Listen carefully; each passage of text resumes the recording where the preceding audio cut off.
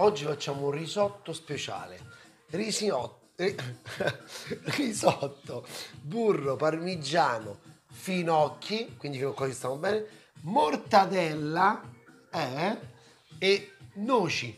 E partiamo subito. Riso super... è il vino, è vero, camera uomo dice il vino non ce lo metti, ce lo mettiamo sì. Il vino ci mettiamo, il burro e la cipolla, scusate, ho provato distrazione. Allora, riso super fino, ok? Adesso iniziamo subito. Le basi quali sono queste? Cipolla, vai, così, zacche, zacche, zacche, zacche. Quindi tagliamo in questa maniera, poi facciamo così, così e andiamo con sta musica, ritmo, vai.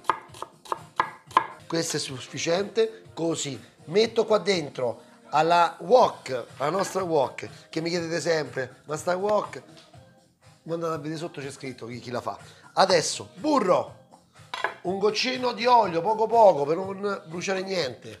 Vai. Adesso, lentamente, così, con questo ritmo andante, questa musica rilassante, facciamo sciogliere totalmente la cipolla. Però non ci fermiamo, non stiamo le mani ferme. Perché? Che cosa faremo mai? Che cosa faremo mai? È il finocchio, non ci pensiamo al finocchio, vai. Quindi, tolgo questo, così. Poi, vado così. Vado, zac, zac, zac, zac, e tagliamo. Vedete come metto le mani? Così, non mi taglio così, ok? Vai, le dita anzi, scusate. Taglio un po' leggermente più piccolo, così e così. E adesso, con la lacrima negli occhi, che mi scende, aspettiamo che si sciolga lentamente la cipolla. Quanto tempo? 5-10 minuti, ma va fatto veramente bene questo lavoro. Mescolate così, attenzione a mandare sempre giù sul fondo la cipolla, perché se la lasciate qui senza grasso rischia di bruciarsi. Adesso abbassate lentamente, la cipolla non si deve sentire tra i denti. Se sentite la cipolla tra i denti nei risotti che andate a mangiare in giro o a casa, avete sbagliato. Se ne senti soltanto il chicco, come diceva il grande maestro Valtiero Marchesi, il risotto che cos'è? È una crema che lega dei chicchi di riso che noi mastichiamo, ok? Così piano piano. Si sta un pochino ristringendo, sta un po' rosolando un po' troppo. Io che faccio? Non vi ho detto una cosa, mia colpa. Il brodo, senza il brodo buono il riso non viene bene. Quindi un brodo vegetale in questo caso, sedano, carota, cipolla. Vado così, bagno leggermente, così, così. Aiuto con un po' di liquido a stufare meglio la cipolla. Per fare un brodo non ci vuole nulla, quindi acqua da freddo si parte, sedano, carota e cipolla, 20 minuti di ebollizione, leggero, e il brodo è fatto vegetale. No, non ci provate, lo comprate già fatto, non si fa. Intanto ho aperto il riso super fino, carnaroli, ottima scelta. Questo qui me l'ha regalato il mio amico Davide Romani, piemontese questo, sicuramente ha portato riso buono, è andato a trovarlo proprio giusto. Adesso metto il riso, quanto? 70 grammi a persona, può andare? Tostiamo il riso, così.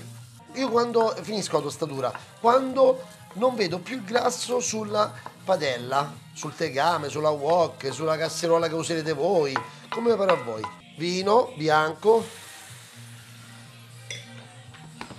Adesso vado al massimo, vado proprio al massimo, faccio evaporare tutto, sto attento ai chicchi di riso, tiro giù perché sennò quelli rimarranno duri. Venite qua giù, venite, ci sono i fratellini vostri, state con loro.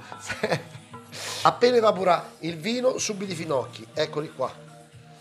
Piano piano, avranno 17-20 minuti per cuocersi, quindi giro adesso, faccio un po' ben insaporire. Io la prima volta che metto il brodo, che aggiungo il brodo, vado quasi a coprire il riso totalmente, vedete? Così. E poi andiamo piano piano ad aggiungerlo. Il riso io preferisco subito mettere un po' di sale, senza esagerare. Poi lo aggiustiamo mano a mano. Quindi sale fino o anche sale grosso in questo caso perché abbiamo del tempo, no? Quindi si scioglierà tranquillamente. Qualcuno di voi sarà titubante.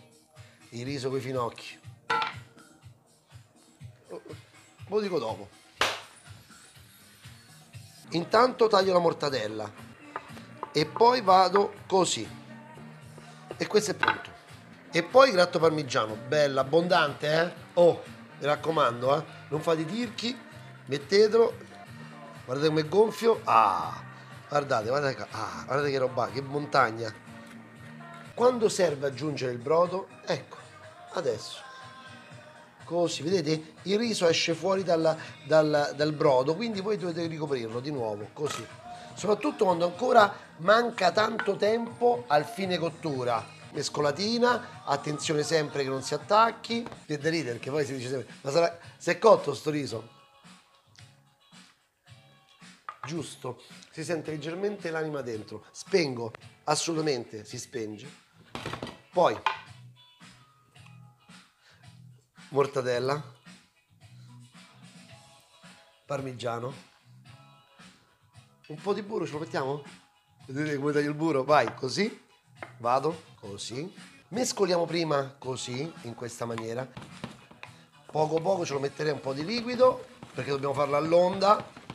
Quello buono, giusto, vedete piano piano si sta sciogliendo. Un goccetto di brodo. Basta. Una grattata di pepe. Madonna, che risotto. Allora, per chi non mangia la mortadella, per chi non vuole la carne dentro, può farlo anche senza mortadella. E adesso, guardate qua. Ma io la sento? È lei? È il suono dell'amore. È quello a cui siamo affezionati. Viviamo per questo, vai! Pronto, piatto. Ma vedete? Mi sembra che scende bene. Così, bello. Questo o diamo una camera woman, poco ne mangia lei. Poi, 2 noci, che dà un po' di croccante. O 2 pistacchi, se volete. Con la mortadella sta benissimo. Poi, un po' di verde, il verdino dei finocchi. Così. Che fai? Non ce lo metti un po'? Che bontà. Vai. Allora, adesso io faccio così. L'assaggio. Ecco qua, sul boccone mio.